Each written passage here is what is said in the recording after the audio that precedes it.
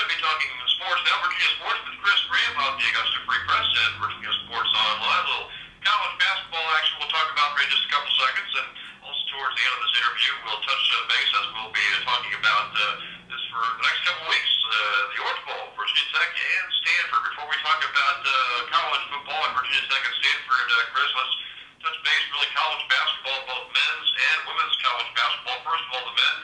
Boy, UVA had a close call last night, just sliding by Norfolk State by a single point. I think Norfolk State went into that ball game with a record of 1-7, and you can only assume that UVA took them lightly and didn't show up. Showed up enough to get the 1-point victory, and that was it.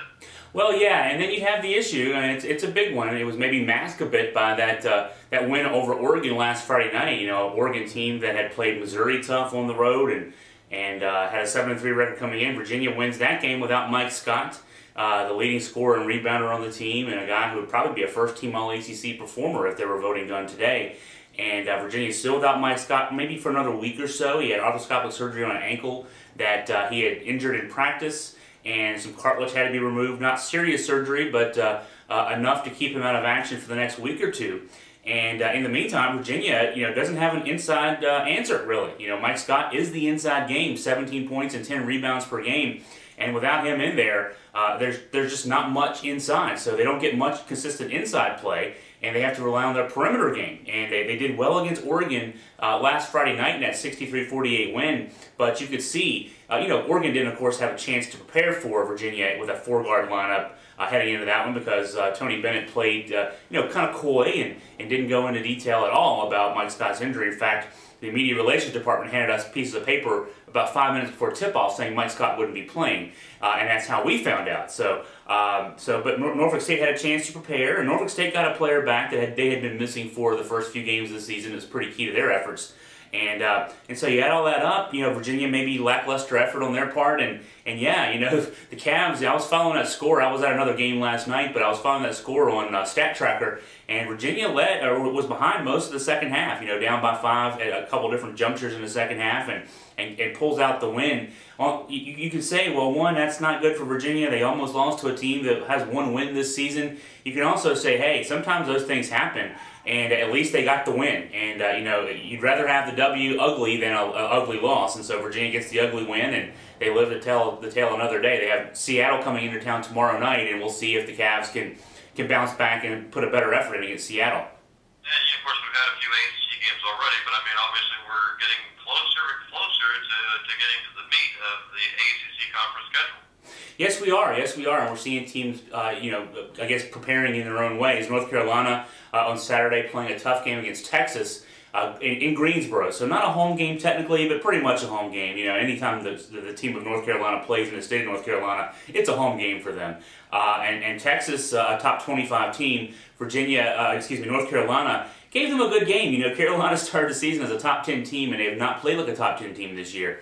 I think a win in that game could have actually propelled them back in the top 25. But Texas pulls out the close win and a good game, and I think probably a good thing for both those teams, even though for the ACC it's another loss. We still have one team. I say we, speaking for the ACC, we still have just one team in the top 25, Duke at number 1. Outside of Duke, the two teams that were expected to fight for second and third, Virginia Tech and North Carolina, have struggled this year, and we've not seen anybody else emerge right now. You have some good records. I think Florida State has a good record. Haven't played anybody preseason. A couple other teams have some good records, but really nobody's standing out. In fact, only one other team even getting that I've seen any votes in the top 25, even in the others receiving votes, and that's Boston College with a 9-2 record. And I don't think they have anything to hang their hat on right now. So the ACC, rarely going into the conference play, will be about these teams defining themselves. And, I think it could be a tough year for the ACC. The non-conference schedule, we've not really shown ourselves to be, worthy of multiple bids to the NCAA tournament in terms of, 4 or 5 or 6 or 7 like we're used to. This could be the kind of year where the ACC gets 2 or 3 bids and has to be happy with it. You mentioned you also want to talk about women's basketball because you had a chance to see some women's basketball on Monday. Yeah, very thrilling women's basketball, to say the least. JMU hosting UVA. The second time this year JMU's women have hosted an ACC team. They lost to Duke by 17 earlier this year, and it looked like for most of the game last night that Virginia would repeat that. They had a double-digit lead most of the second half, and with about 4 minutes to go, still led by 13 points. But then Dawn Evans went crazy. She had 20 in the first half and was pretty much the whole JMU offense. Well, then in the second half, and down the stretch, she scores 13 points in the final 4 minutes. And what you see there is Dawn Evans, as a senior, a player who's led this team to a couple NCAA tournaments.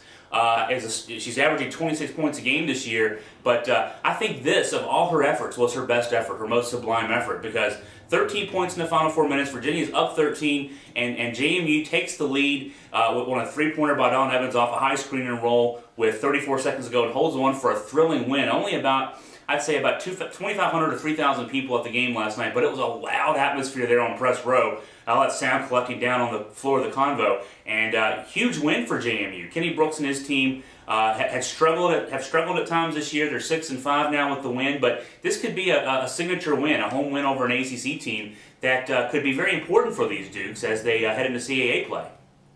Okay, really quick, I know you wanted to touch base on the Orange Bowl, Virginia Tech and Stanford. We're getting a tad closer to that BCS matchup, and what's the latest?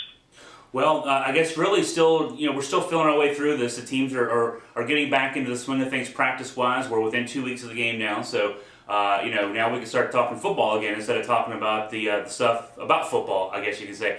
And Virginia Tech's going to have their hands full. Their pass defense is going to have their hands full with Andrew Luck, a guy who, if he comes out early next year, would probably be the #1 pick in the draft. And that pass offense of Stanford with Jim Harbaugh leading the way, the coach and his wizardry out there in the Pac-10, he's turned the program around pretty quickly. That Stanford program had really struggled for years and years, and they've had a run of coaches who've kind of used the excuse that you hear sometimes out of Virginia and Duke football coaches. Hey, we're an academic school and we can't recruit and win in football regularly. Jim Harbaugh's won regularly out there, produced some good NFL players, and kept his kids in class and everything else. And this Stanford team is a team #4 in the country.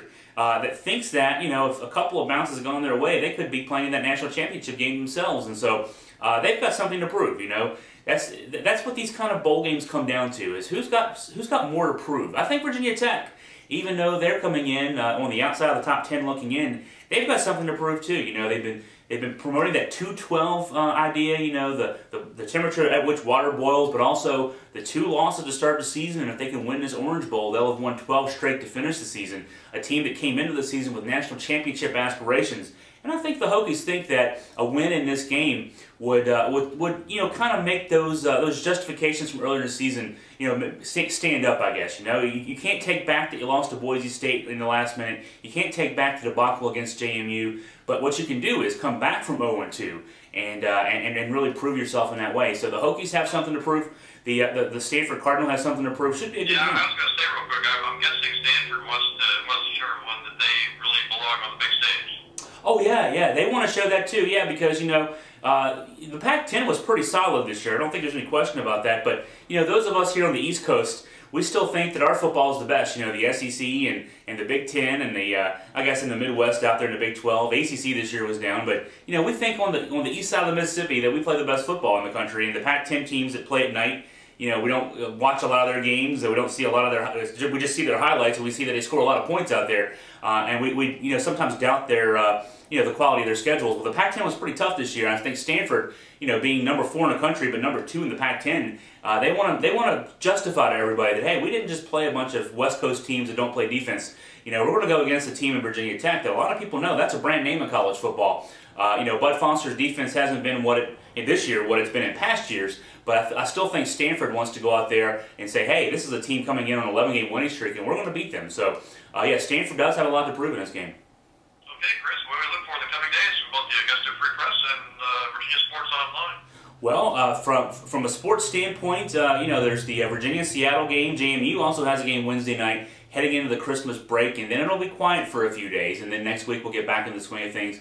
Virginia has a couple of tough non-conference games coming up at home. I know Iowa State's next week, for example, and LSU next weekend. So a little bit of a lull after the midweek this week, but then getting back in the swing, and we'll see what we can conjure up as far as more pregame coverage of the Orange Bowl as well. Okay, Chris Graham with the Augusta Free Press and Virginia Sports Online, and we will come back for more of Online here on Classic Country, AM 1450 on this Tuesday morning right after this.